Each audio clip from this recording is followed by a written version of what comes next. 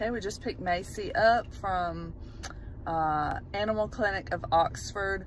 Oxford is like 2 hours south of us, but they are the doctor that did Macy's surgical AI last time with the Macy Miles litter. And so I really love Dr. Payne.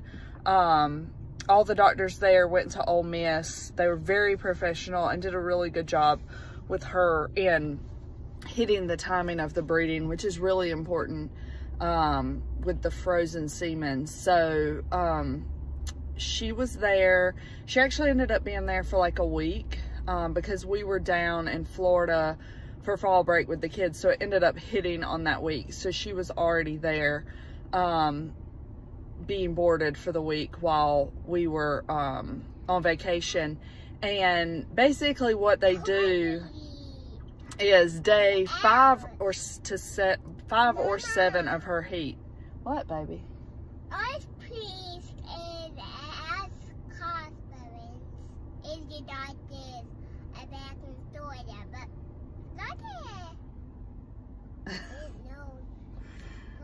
So day 5 through 7 is when you really start the progesterone, but I knew that she ovulates later, so we went ahead and started the progesterone on day 7. And then they did it, I think, day 10, and day 12, and day 14. And so, day 12, she was at a 5, and then day 10, she was at, hey. Hey, how are you? Good, how are you? Anyway, we were at Sonic and they came up and gave us our order. Macy, sit. She's super wanting that corn dog Shelby's having. Anyway, day 12, she was at a 5, and day 14, she was at a 10. So you really want to see it going. Stop waving that corn dog or you're going to lose it. Macy, sit down. Sit. No, ma'am. Sit down. Thank you. I can't even think half the time. Anyway, you want to see her get to 8, and you want to see that double jump in between the 2, and that says that she's ovulate, and then we count 4 days out.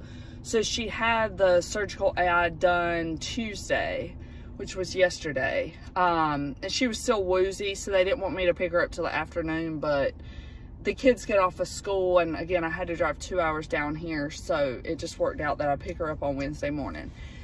So anyway, we're just picking her up, so we're super excited to see her because we hadn't seen her all week because we've been down in Florida, but everything went good. The sperm was good, he said. He's like, I think we hit it right on the nail. You normally have like a 6-hour window that you catch the ovulation with frozen semen. And I'll try to add into this how we do the breeding. It's not the traditional kind. I feel like I've said that before in a video I did about the OFA, and I forgot to mention it again. But I'll try to add that to this video so that the puppy buyers know where the dogs are coming from and everything that we do from start to finish. So anyway, Macy's back with us, and we just stopped for lunch. I'm about to eat in a second. And then we're gonna head home, and I know she's gonna be so excited to be back at her couch. I hate to have her, one of our neighbors watched Georgia and the cat and the chickens, but Macy, I knew she was about to go into heat, and so she had to be down here because when we were going on vacation, I didn't know any other way to do it. I didn't have anybody that I wanted to ask to drive 2 hours with her. So, anyway, we're glad to have her back and glad that everything went well. She's gonna get that hot dog. You keep swinging it like that. She's like, why do you think you eat a hot dog? Anyway, so basically now, we wait 30 days, and I didn't even get the due date from the doctor. I meant to do that, and I meant to ask when I can give her a bath because she is in desperate need of that.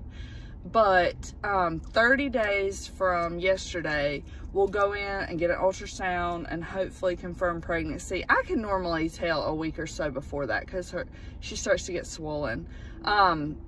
But hopefully we'll have puppies, and then I'm thinking it's gonna be around like the week of Christmas. I think like earlier in that week, right when the kids get off of school, is when we would have puppies. And then they would be ready to go home sometime in the first couple of weeks of February, if my calculating was right when I was kind of thinking about things. So anyway, I didn't know if we were going to have another litter while we're here in Tennessee. So my husband is in the military, and so we move every 2 to 3 years, and we've been here in Tennessee. Next summer will be 3 years. So we're coming. What, baby? Can I think? Oh yeah, I forgot about that. So we're coming up on a move, and we're going to be moving to Jacksonville, North Carolina, Camp Lejeune. And so I didn't know it. My husband has to go to a training, and I can't do this without him. So if it's just very taxing. And so what? Give me it. Give you, oh, the drink. It's just, I put the straw in and then I forgot to give it to you. It's just very taxing. And so my husband is leaving in the spring, and I didn't know when Macy was going to go into heat. So I had to kind of wait and see if it was something that we could fit in while he was still here.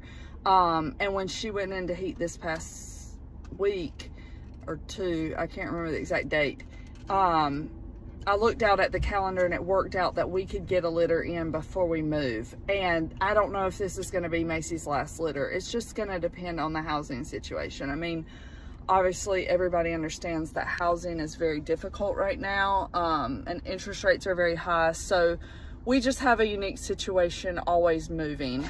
So we may end up on base, which would limit the amount of animals that I can have. And so this may be Macy's last litter. It just depends on if we, oh, bless you.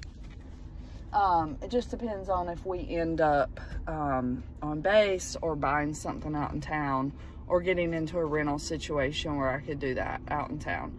So anyway, if you're interested in one of the puppies, go ahead and get an application in. I have a ton of interest for Harlequin males, and then I have a ton of interest for Merle males. So go ahead and get your name in on the waiting list if you're interested. It is a $500 deposit, but if we don't have the color that you want, I'll refund that, because I know with Great Danes especially, people are very peculiar about the colors that they want, and I completely understand. I love the Harlequin. So go ahead and get your application in, get your name on the list for them. And then if we don't have the color, or you're on the list and we don't have enough of the color that you want, I'll refund your money once the puppies are born and we see what colors we have. So anyway, I'll try to make an extra video about the whole semen and how we go about breeding, because I don't really have time right now. I have to eat and I have to get back home before the boys get off the bus. So I'll make a separate video and kind of attach it to this one talking about that. But if you have any questions, please let me know. I know with the last litter, people were curious about how we do the breeding and you know, kind of start to finish. I mean, it's kind of interesting. I'm gonna try this time to put in videos of the birth, but it was very chaotic last time, and I honestly forget to pick up the camera and to take pictures and things like that. So I'm gonna try to be better. What happened, baby? What happened? Oh, you spilt it. Was that cold? I bet it was.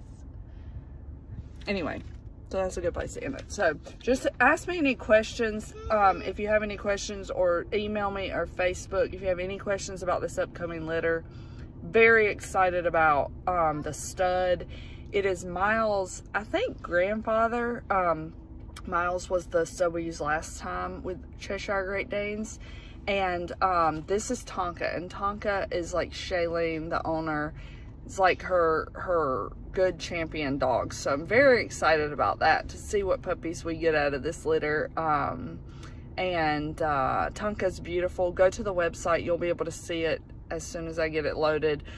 His pictures, and then Macy's pictures. And you can see the puppies from the last litter to kind of give you an idea of what our puppies look like.